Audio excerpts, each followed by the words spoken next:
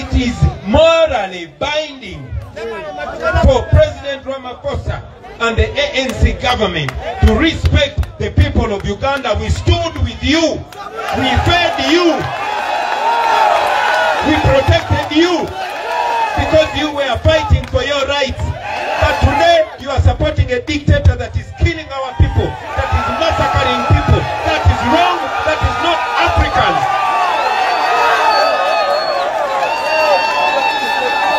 We are all part of the international community. What brings us together are values like democracy, like respect for human rights, like respect for the rule of law.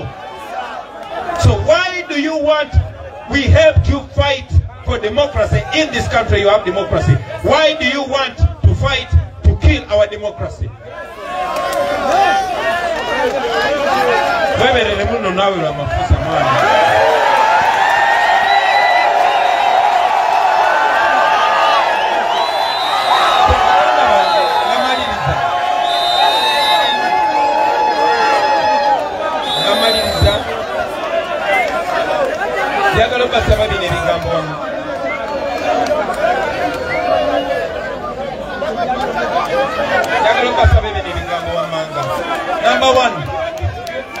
Number one,